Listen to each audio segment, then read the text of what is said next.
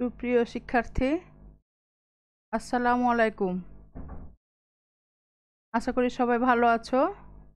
আমিও ভালো আছি, আলহামদুলিল্লাহ। আসো, সবাইকে পঞ্চম শ্রেণীর বিজ্ঞান ক্লাসে স্বাগতম। আজকে আমরা পঞ্চম শ্রেণীর বিজ্ঞান ক্লাসে অধ্যায় 5-এর পদার্থ শক্তির পঞ্চম পর্ব, অর্থাৎ এই অধ্যায়ের শেষটুকু আজকে আমরা আলোচনা করব। আমি মোসাম্মদ হোসনে পলি, সিনিয়র টিচার, সৃষ্টি সেন্টার স্কুল, রাজশাহী। এই অধ্যায় শেষে আমরা যা জানতে পারবো সেটা হচ্ছে শক্তি বলতে কি বোঝানো হয়, শক্তির রূপ ও শক্তির উৎস সম্পর্কে জানতে পারবো, শক্তির রূপান্তর সম্পর্কে জানতে পারবো, তাপ সঞ্চালন সম্পর্কে জানবো, শক্তি সংরক্ষণ ও শক্তি সংরক্ষণের উপায় সম্পর্কে জানবো, পদার্থ কি এবং পদার্থের অবস্থা সম্পর্কে জানব। আমরা গত পর্বে মোটামুটি সব অধ্যায়ে সব কিছু আলোচনা হয়ে গেছে। আজকে আমরা যা জানব তা হচ্ছে পদার্থ কি, অর্থাৎ পদার্থের গঠন এটা এবং পদার্থের অবস্থা সম্পর্কে আজকে আলোচনা করব।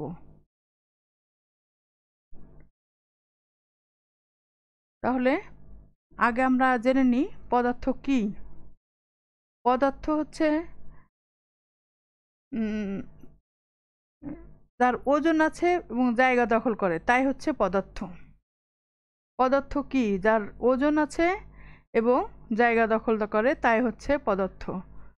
পৃথিবীতে যত উপাদান আছে, যত বস্তু আছে, কোনো না কোনো ধরনের পদার্থ এটা।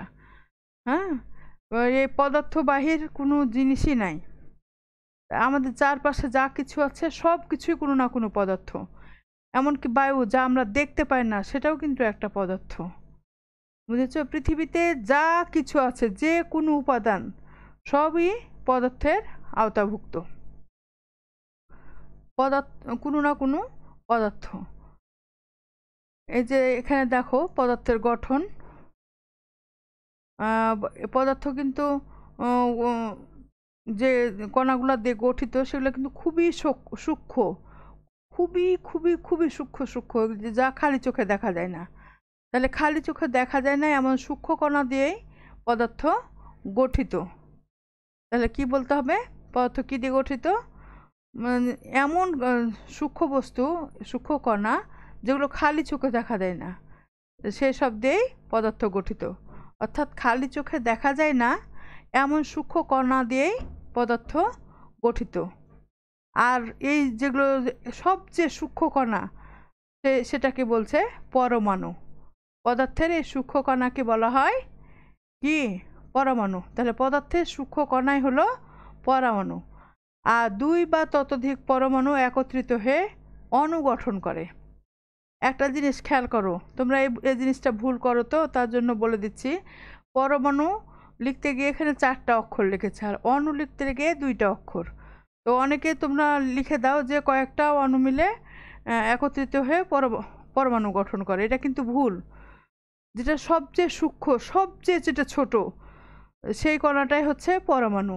আর 2 বা ততোধিক পরমাণু একত্রিত হয়ে গঠন করছে অণু। তাহলে সবচেয়ে সূক্ষ্ম কণা কোনটা? সবচেয়ে কোনটা? পরমাণু। আর 2 বা ততোধিক পরমাণু একসাথে হয়ে গঠন করছে কি? অণু। আর পদার্থ হলো অসংখ্য অণুর সৃষ্টি, সমষ্টি।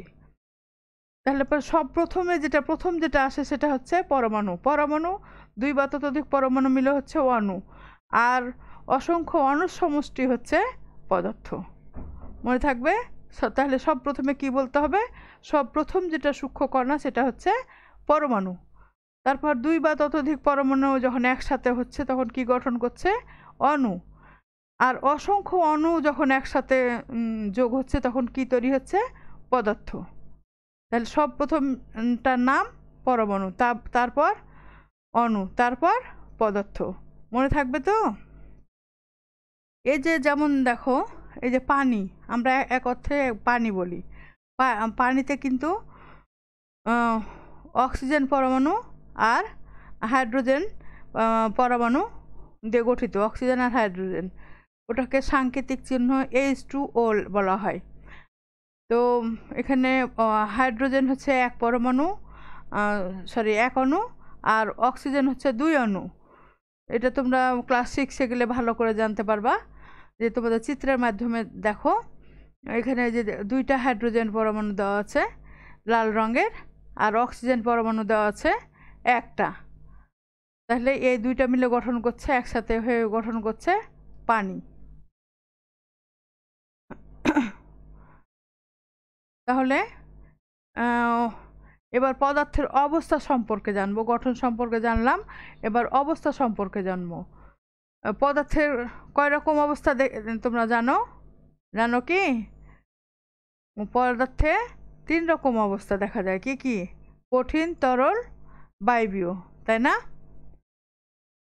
আমরা প্রথম দ্বিতীয় দিনের আলোচনাতে জেনেছি পদার্থ কঠিন, তরল, বায়বীয় 3 রকম অবস্থা পদার্থের।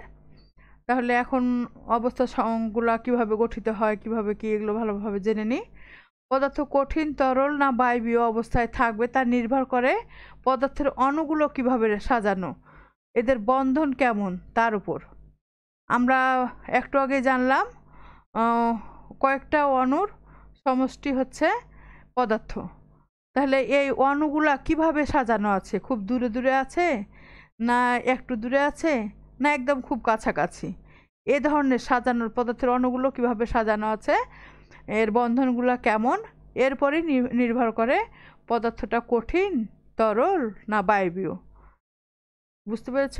পদার্থের অণুগুলা কিভাবে সাজানো আছে, এদের মধ্যে বন্ধনটা কেমন, তার উপরে পদার্থটা কঠিন না তরল না বায়বীয় এটা নির্ভর করে। এগুলো আমরা আস্তে আস্তে ভালো করে জানবো, তোমরা একটু মনোযোগী হও। ধরো যে পানি একটা পদার্থ, পানি একটা পদার্থ তো, তাই না? পানির 3টা অবস্থা আছে। যদি এরকমও প্রশ্ন আসতে পারে, এমন একটা পদার্থের নাম বলো যার মধ্যে পদার্থের সকল অবস্থায় বিদ্যমান। তাহলে ওই উপাদানটার নাম কি? পানি। কারণ পানিকে যখন ঠান্ডা করবা তখন কিসে পরিণত হয়? বরফে। বরফটা কোন পদার্থ? কঠিন পদার্থ। আর পানিকে যখন তুমি তাপ দাও তখন পানিটা বাষ্প হয়ে যায়, মানে কি, বায়বীয় পদার্থে পরিণত হয়ে যায়, তাই না? তাহলে পানি একটা এমন একটা উপাদানের নাম যার মধ্যে 3টা পদার্থের 3 অবস্থায় বিদ্যমান, 3টা অবস্থায় দেখা যায়। এই যে বরফ, পানি এবং জলীয় বাষ্প এখানে তোমাদের লেখা আছে, তাহলে বুঝতে পারলা। তাহলে পানির মধ্যে 3টা অবস্থায় আছে, বরফ হচ্ছে কঠিন, আর পানি তো বুঝতে পারছো তরল, এবং যখন জলীয় বাষ্প হয়ে যাচ্ছে তখন তো এটা বায়বীয় পদার্থ। পানি অসংখ্য পানির অণু দ্বারা গঠিত। এই অণুগুলো সব সময় গতিশীল। গতিশীল মানে কি? সব সময় চলাচল করে। গতি বুঝতে পারছো? গতিশীল মানে যখন অণুগুলো সব সময় চলাচল করে তখন এটাকে বলছে গতিশীল। আর কঠিন পদার্থ যেমন বরফের, পানির অণুগুলো খুব কাছাকাছি থাকে।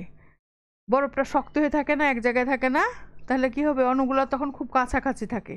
তোমরা তো এমনি দেখেই তোমাদের ধারণা থেকে তোমরা এটা বুঝতে পারছো যে পানির অণুগুলো যখন মানে যেটা বরফ যাকে বলি, তাহলে এই বরফে পানির অণুগুলো খুব কাছাকাছি থাকে এবং তাদের বন্ধনটা খুব দৃঢ়। দৃঢ় মানে বুঝো? দৃঢ় মানে হচ্ছে খুব শক্ত। তো তাহলে কি হচ্ছে? বরফে পানির অণুগুলো কেমন থাকে? খুব কাছাকাছি থাকে। এবং তাদের বন্ধনগুলো কীরকম? তাদের বন্ধনটা খুব অনেক বেশি দৃঢ়। তরল পদার্থ যেমন পানিতে পানির অণুগুলো যথেষ্ট কাছাকাছি থাকলেও তাদের চলাচল করার জন্য অণুগুলোর মাঝে অল্প কিছু খালি জায়গা থাকে। এই পানি অবস্থা যখন থাকবে, অর্থাৎ যখন তরল অবস্থা, তখন পানিতে পানির অণুগুলো যথেষ্ট কাছাকাছি থাকলেও এদের চলাচল করার জন্য অণুগুলোর মাঝে মাঝে অল্প কিছু খালি জায়গা থেকে যায়। আবার বায়বীয় পদার্থ যেমন জলীয় বাষ্পে পানির অণুগুলো একে অপরের থেকে বেশ দূরে অবস্থান করে। বায়বীয় পদার্থে অণুগুলো একটা থেকে আরেকটা অনেক দূরে অবস্থান করে। তাহলে কি এইটুকু থেকে আমরা কি জানলাম? যে তরল পদার্থের অণুগুলো খুব কাছাকাছি থাকে এবং দৃঢ় থাকে, শক্ত থাকে। কঠিন পদার্থের অণুগুলা খুব কাছাকাছি থাকে এবং দৃঢ় অবস্থায় থাকে। আর তরল পদার্থের অণুগুলা কাছাকাছি থাকলেও একটা অপরটা থেকে একটু দূরে অবস্থান করে, যার মধ্যে সহজে চলাচল করতে পারে, খালি জায়গা থাকে। আর জলীয় বাষ্পের অণুগুলো এক অপর থেকে বেশ দূরে অবস্থান করে, আর বায়বীয় পদার্থের অণুগুলোর মাঝে অনেক বেশি খালি জায়গা থাকে, ফলে অণুগুলো দ্রুত গতিতে সর্বক্ষণ স্বাধীনভাবে চলাচল করতে পারে। তাহলে অণুগুলো দ্রুত স্বাধীন চলাচল করতে পারে কোন পদার্থে? বায়বীয় পদার্থে। এখানে ছবি যেখানে লক্ষ্য করো খুব সুন্দর হয়ে দেখানো আছে। প্রথমটা দেখো কঠিন পদার্থ। কঠিন পদার্থের অণুগুলোতে কোনো ফাঁক আছে কি? কোনো ফাঁক নাই, একটা অন্যটার সাথে লেগে আছে, তাই না? খুব দৃঢ়ভাবে অবস্থান করছে, এগুলোর মধ্যে কোনো ফাঁক নাই। আর তরল পদার্থে দেখো হালকা হালকা ফাঁক আছে, মাঝে মাঝে ফাঁকা আছে, এই ফাঁকাগুলোর মধ্যে দিয়ে অণুগুলো সহজেই চলাচল করতে পারে। আর বায়বীয় পদার্থের অণুগুলোর দেখো খুব দূরে দূরে, অনেক দূরে দূরে অবস্থান করছে, এর মধ্যে সহজেই কিন্তু বায়ুর অণুগুলো চলাচল করতে পারছে। তাহলে